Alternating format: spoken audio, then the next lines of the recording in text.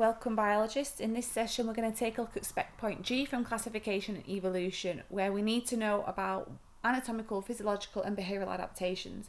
There's also some terminology we need to know which will help us understand why different organisms from different taxonomic groups look similar to each other. So we're going to have a look first of all at those adaptations. The first one is anatomical, and this is normally a structural element to the organism, such as having a flagella on the bacteria.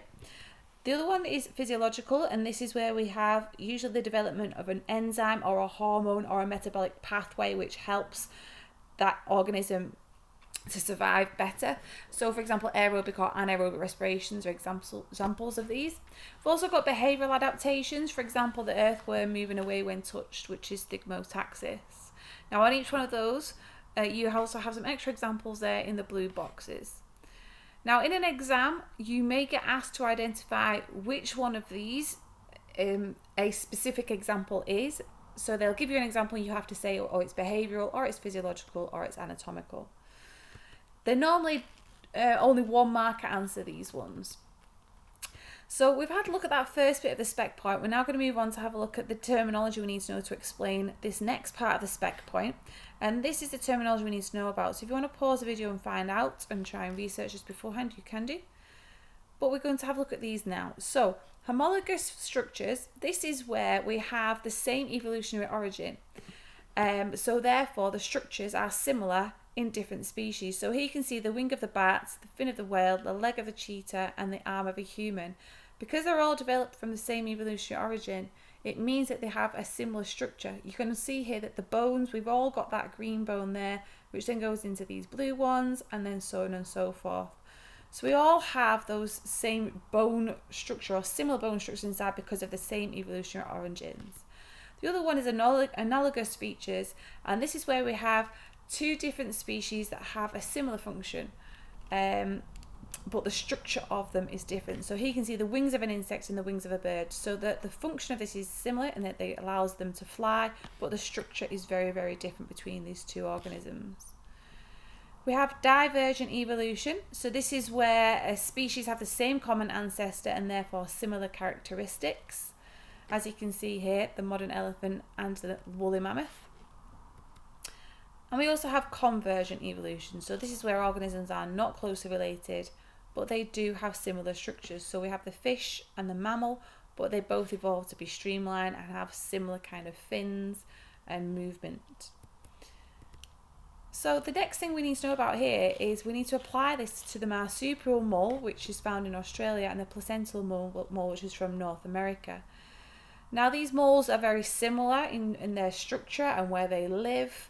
However, there are some big differences between the 2. So the top picture, the marsupial organisms have a pouch. Now the more common one that you're probably familiar with is the kangaroo.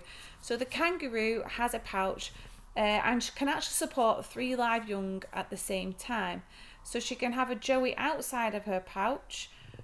She can have a joey inside of her pouch attached to one of the teats inside, and then she can actually have another joey inside the uterus in a paused state.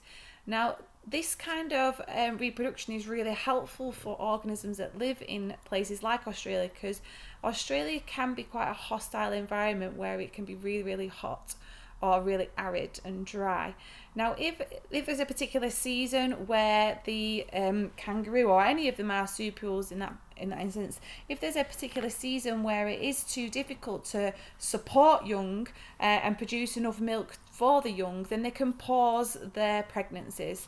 Whereas a placental mammal, such as the one at the bottom here, the placental mole, they carry their young inside them, and the young is attached to the placenta and they give birth to live young, but they cannot pause their pregnancy in a placental mole.